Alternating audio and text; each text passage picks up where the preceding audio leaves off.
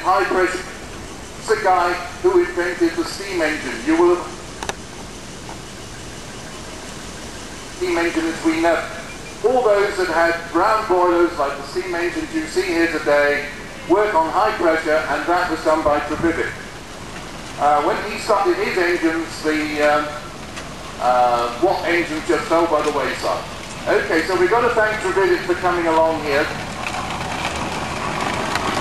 When we come to this celebration, the engine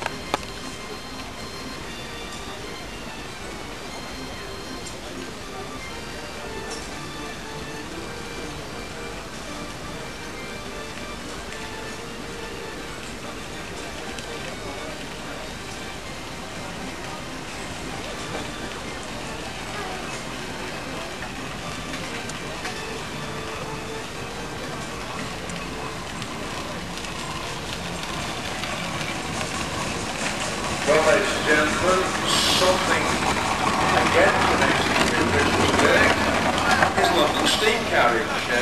This is the one produced by so many engines later on.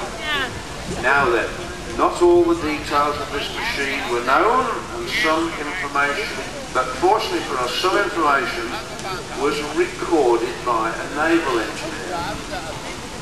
That's interesting, the Navy showing an interest. But the Navy couldn't use engines because of the fire. Now, this lovely young lady tells me she's pardoned. You were a trick, were you? Did you know this interesting steam when you were tricked? Or did it keep you quiet?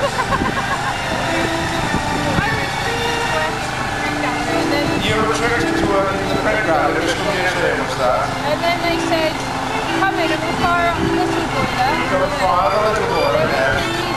Yes. We'll save money for the public. Make bubble, yes. And then I came in and they said, we're getting out Portbury. Yes, well, no, Portbury's up in Staffordshire at the moment. I was on that on Thursday. Yes. And I started helping out on the railway. Helping on the railway. And then this handsome young fella came along and he swept you off your feet, did he?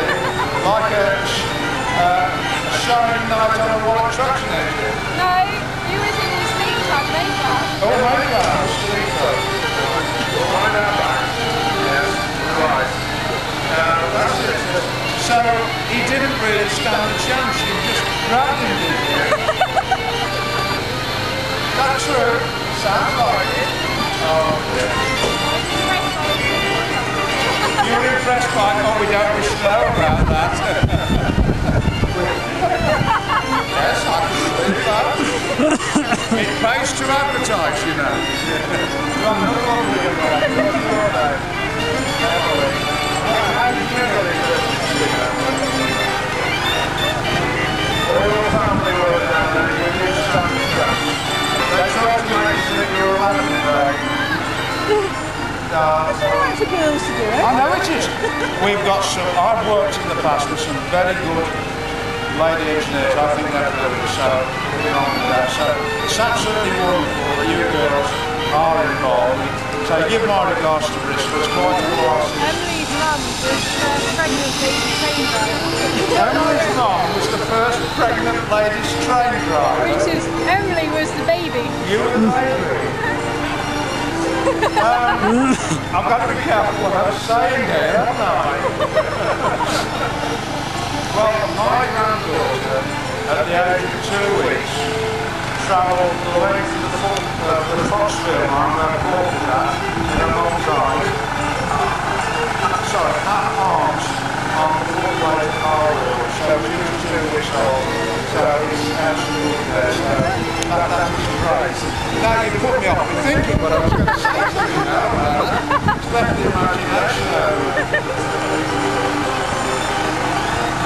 Not did we see on the road nose. The gentleman said to me, when his parents were on honeymoon, he's seen Forest Down traveller, so you never know. Look to me, thank you for coming over from Bristol to support us for our very good supply down there, so he wants to have a stick cross. And we would end up at the Marmite, the Italian restaurant, and stopped at the Bristol Holiday. The worst one was the Christmas one, because I used to get put on a train back to the Midlands. I don't know much about it. You know, in Marmite, is the light ship still there?